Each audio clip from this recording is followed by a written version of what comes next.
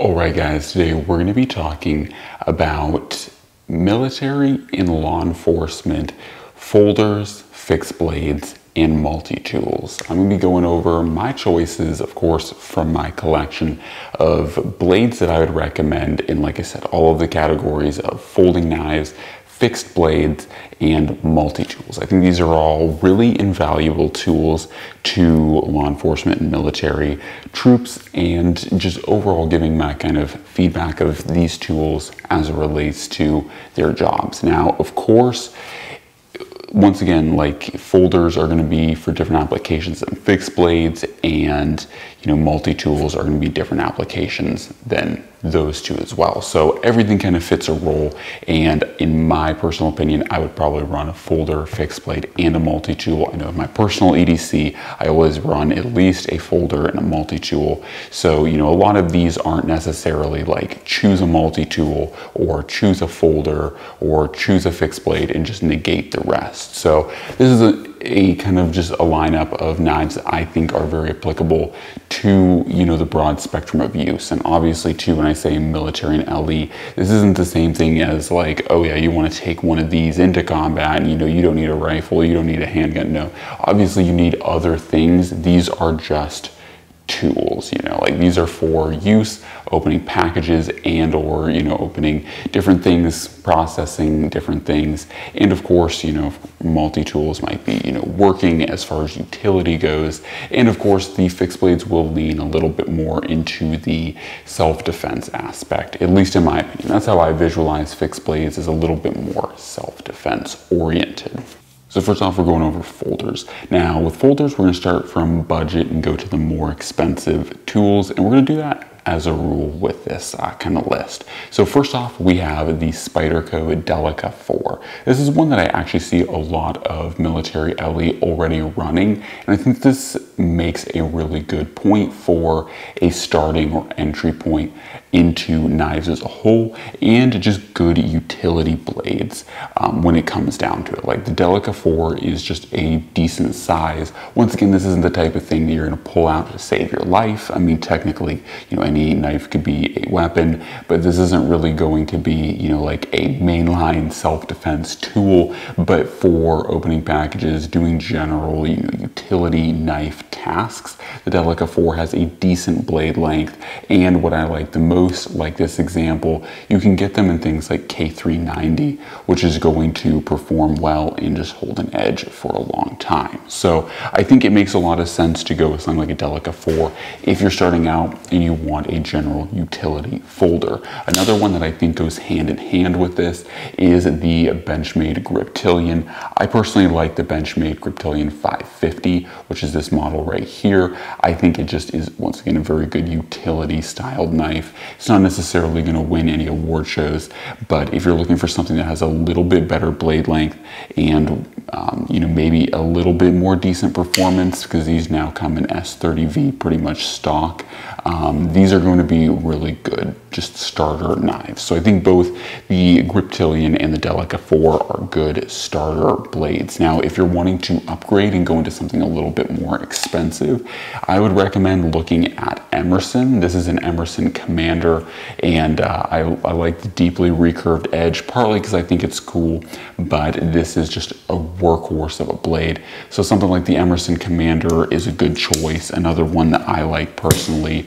is the Emerson Patriot, and I think the Patriot is a little bit more tactical. It's a little bit longer blade, and it has a clip point or almost buoy styled tip with the recurve. Now the recurve on the Patriot is a little bit more kind of gentle as opposed to the Commander's deep recurve. This one's a little bit more gentle of a recurve, but still recurved.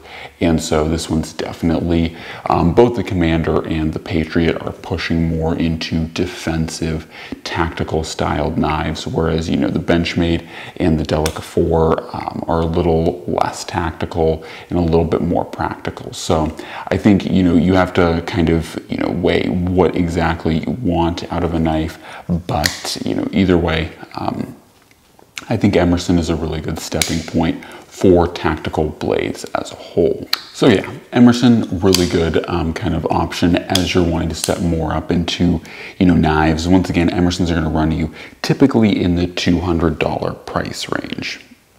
Now, stepping it up, and once again looking at another Benchmade, I think another one that would be very applicable to, military law enforcement is going to be Benchmade's automatic knives. Now, the Infidel does exist, and I think the Infidel is one of the most commonly issued military knives. I think that the Infidel is a really trashy knife, actually, like in all honesty, for military use, just because it's a double-edged dagger, and unless you're specifically using it for self-defense, it's not really going to be the type of thing you want to cut your MRE bags open with, or really do utility work with, because once again you'd have a sharpened back edge.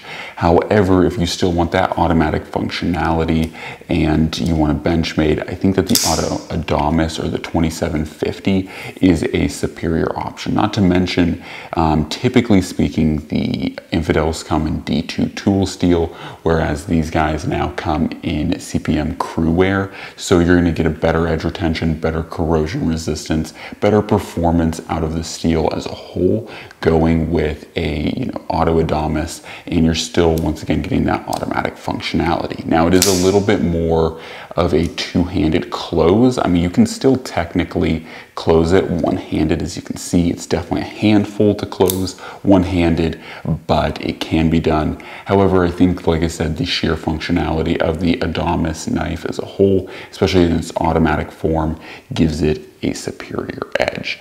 All right, last one up for the folders specifically is going to be the Strider SNG. Now, the Strider SNG is definitely a little bit more of a, I don't know if I'd say a flex, but kind of a flex, because it is a very expensive knife in comparison to the previous ones.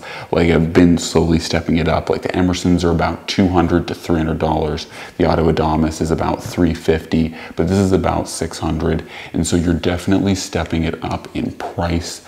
But at the same time, too, if you are doing a lot of work and you just want a well-made, well-crafted, folder that's going to be able to take on a lot and just perform well, I think you'd be really hard pressed as far as, once again, military LE kind of environments. You'd be really hard pressed to beat something like a Strider SNG or an SMF. And the SMF was actually made for the Marine Raiders, so it definitely has a lot of a lot of focus and attention built towards the military side of things. Now, once again, looking at other things, we have the fixed blades. So for me, like I kind of alluded to earlier, when I think of fixed blades, typically, I usually think of fixed blades in the regards or for primarily self-defense. And that is because if you're carrying a knife really more for utility, folders make a lot more sense than fixed blades, because fixed blades can be a lot harder to carry, and even if they aren't, like these two are about the same size, but you can see how much edge you give up in having a smaller fixed blade. So fixed blades for me are a little bit more self-defense oriented, and that's kind of where you want a fixed blade, is in self-defense, so that you have a more durable, strong tool that is not going to break or snap or have a lock fail. So anyways, the first one up is going to be the TCAL Nightshade, preferably with the reverse Tonto blade shape. And I think the reverse Tonto just makes a lot of sense because, once again, we're looking at something that you can use defensively in an ice pick or reverse grip to defend yourself. And in a pinch, something like the Nightshade is going to be able to cut open things. It's going to be able to do normal knife tasks. However, I will say, doing things like breaking down cardboard and boxes and stuff are not going to be in this knife's wheelhouse, and that's because you can see that on the Nightshade in particular, it has a very abrupt grind to it. So the grind is very shallow, and what that means is that there's a lot of steel behind the very cutting edge. So the cutting edge is sharp, but the problem with it is that there's just a lot of steel behind that cutting edge. So you're not going to get a lot of slicing performance out of a knife like this. It's going to be a lot more like stabbing and kind of fighting. And so for a self-defense knife, I think this is solid. For a utility knife, it's not going to be as well adjusted. Next up is going to be what I would consider still one of the best, self-defense slash like military LE knives, and that is going to be the Tops Ice Dagger. Now the Ice Dagger is once again made by Tops Knives, and the Ice Dagger is designed or was designed by Andy Tran, and he designed it for in case of emergency kind of situations. So that's why the name the Ice in case of emergency came about. But once again, very similar to a lot of the aspects of the Nightshade. The only difference is it's a little bit bigger, it's a bit thinner, which I actually do like. So you can see that, and it is of course a dagger, so it is double-edged. Once again, this is not the type of thing you want to use for opening a package or processing things, because you can't put your thumb on top of it because of course it's sharpened. However, if you do need to use this for self-defense, or if you want to run this on like a plate carrier, this is going to be a really solid option. I like it specifically for plate carrier applications because it's very thin, and once again, it's not a very thick knife, so you can put it in a kind of admin pouch, or have it kind of in a spot on your plate carrier where you can have it quickly accessible, and it's not going to leave a very large footprint. So that's what I like about it most. In addition, I do like the way that they crafted the edge on this. So if you do have to put it into a utility roll, they basically did a differential grind so that the tip of the blade, hopefully you guys can see here, the tip of the blade has kind of almost an arrow shape, so this whole tip is reinforced. So the whole tip is reinforced and is thicker, so that when you do go to stab something, you have additional material, so the blade's less likely to break, snap, chip, and bend. However, you do have relief cuts towards the actual working portion of the blade, so the actual edge is thinned out, unlike something like the T-Cal, where the T-Cal is just very thick and very robust. This guy is a little bit more thin on the kind of working portions of your edge. So really nice, and I think a well thought out design. So lastly up for fixed blades is going to be the kind of bridge, I would say, and this is a utility slash fighting knife, and this is going to be the Bravo 1 by Bark River. And once again, this is a knife that can be easily pushed into self-defense and fighting roles if you had to.